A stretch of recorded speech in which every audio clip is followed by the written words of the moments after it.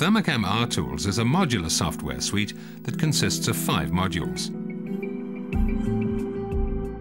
RDAC for image acquisition, RCal for calibration, RView for analysis, REdit for editing existing datasets, and RPro for scripting and automated processing. RTools stores and manages data using the OpenSAF data format.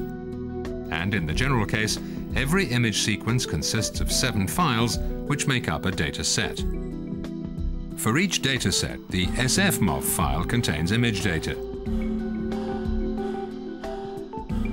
The .pod contains timestamping information. The .scg contains gain corrections. The .sco contains offset corrections. The .sbp contains bad pixel maps. The .cal contains calibration information. And the .inc contains header information.